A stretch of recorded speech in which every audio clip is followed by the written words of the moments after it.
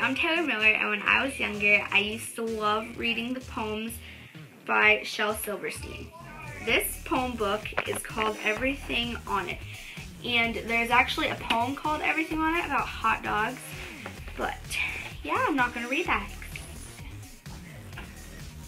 Alright, so I don't know if my favorite poem is in this one, but mine is Obedient.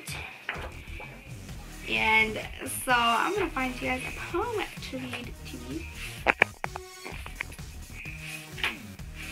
Yeah, this is a really good book if you guys like poems. The Shel Silverstein looks like this, so don't let that go. He has really good poems. Alright, I guess we can read In My Garden.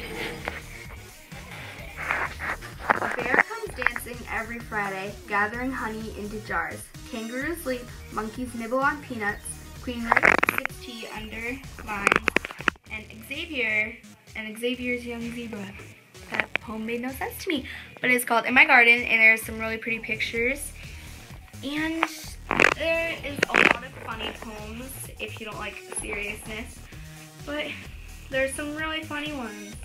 So I advise that you go check this out if you can. Yeah, advise you check it out in the Milan Library in the poem section by the couches.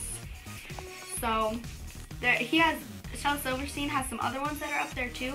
You just gotta search for them, or you could ask Mrs. St. Gilles to try to find it. And thank you for watching, and that was my book talk.